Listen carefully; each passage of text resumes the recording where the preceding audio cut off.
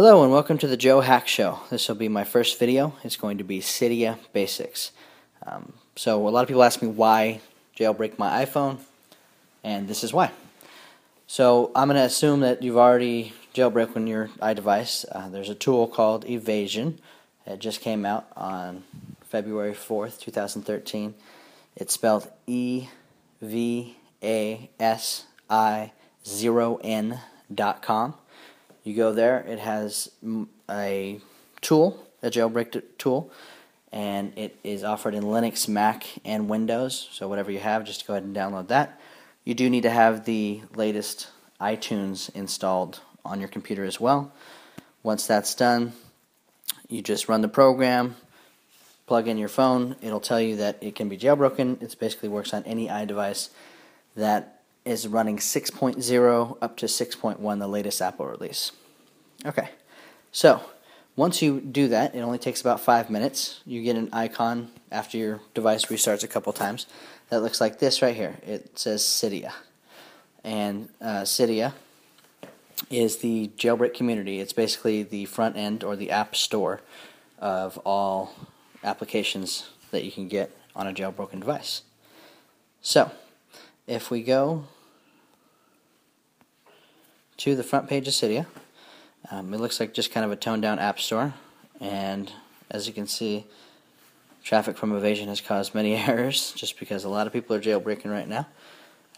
So if you get something like this, don't worry about it. You can just return to Cydia.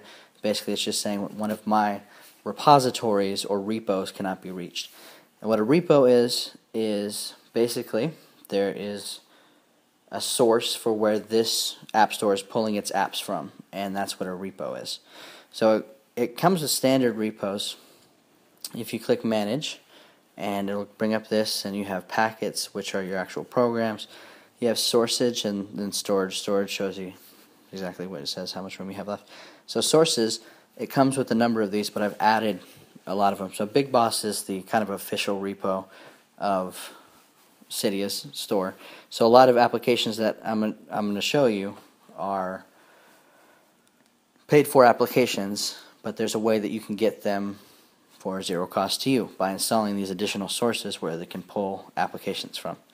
So the first one is Bite Your Apple, repo.biteyourapple.net.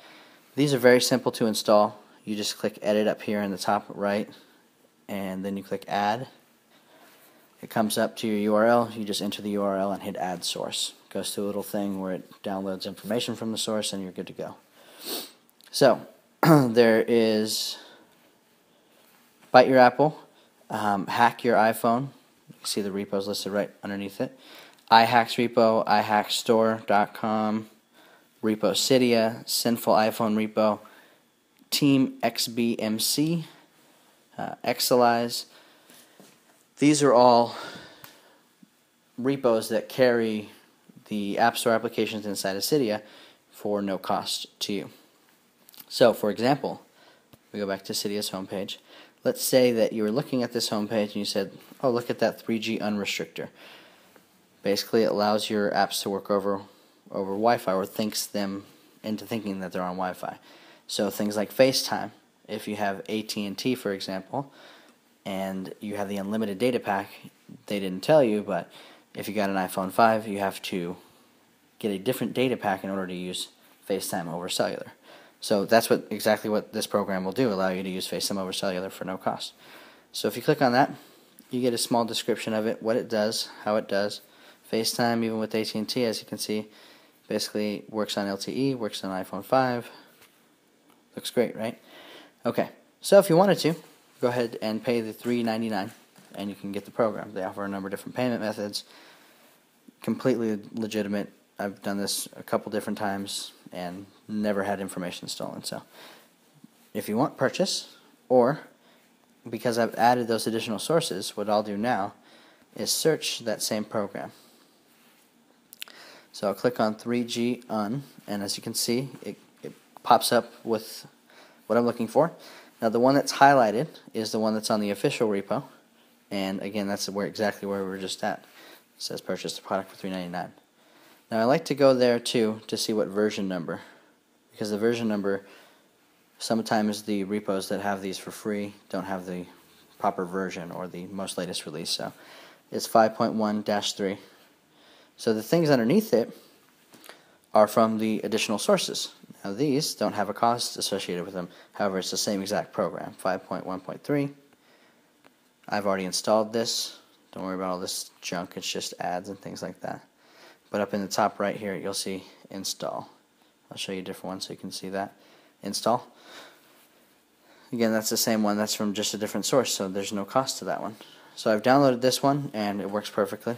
It's the same exact program as the one you pay for. So that is how to get the Cydia applications for zero cost. If you go back to Cydia, it offers a number of different things, which I'll go over in several mini videos after this. But that is Cydia Basics. Have a good one.